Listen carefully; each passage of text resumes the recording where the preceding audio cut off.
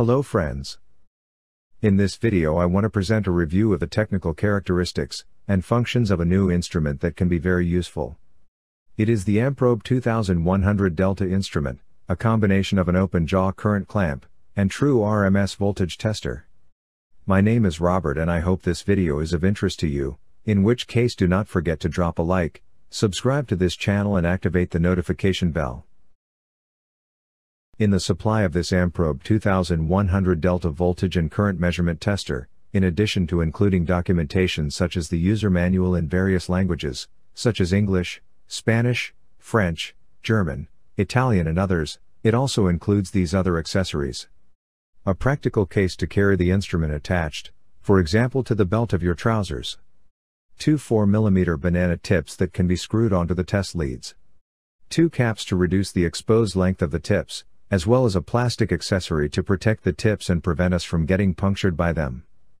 The clamp works with two 1.5-volt alkaline batteries, type LR03, AAA, installed at the factory. The Amprobe 2100 Delta open clamp has a robust appearance, with a rubber grip to prevent slipping and suitable fasteners to increase safety when taking measurements. It has high IP64 protection against dust and splashes of water, which allows it to be used in difficult, dusty and humid environments. Its electrical safety against network transients is Category 3, 1000 volts and Category 4, 600 volts, so it can be used, not only at any point in a three-phase or single-phase installation, but also at the point of connection with the network, an area that requires a protection Category 4. It has an LCD display for providing the measurements and indications, as well as LEDs for indications of voltage, polarity, continuity and phase rotation. It also includes a LED to warn us of the presence of dangerous voltage, even if the batteries are dead. In addition to these visual indications, the clamp also includes sound signaling, and even has vibration signaling. For an easy use, the clamp automatically detects between AC and DC voltage, so you can't go wrong. The clamp will show the AC or DC symbols, as appropriate, and in the latter case, also the positive or negative sign, according to the placement of the test leads. Both the voltage and current measurements are of true effective value, which is extremely important for an accurate measurement without error when there are harmonics in the installation, which nowadays is quite common in electrical networks. To simplify its use, the clamp has only two buttons.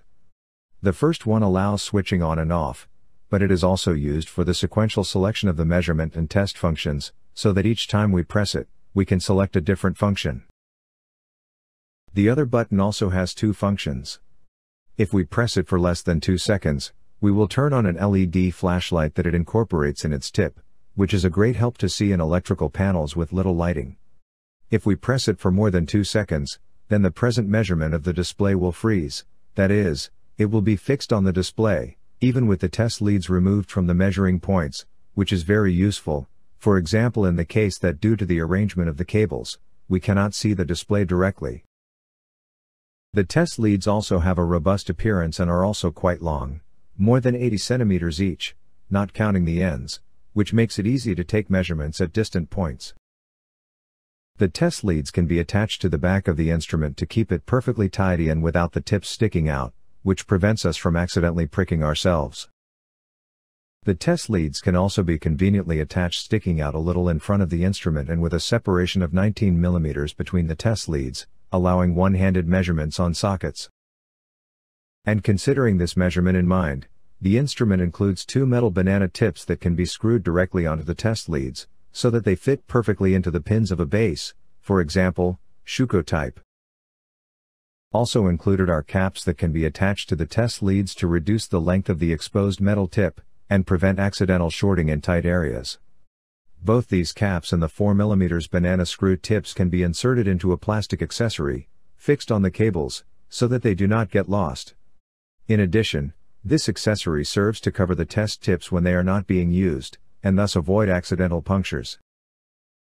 Now that we have seen the physical aspects of this voltage and current meter, we can move on to see all its measurement and test functions.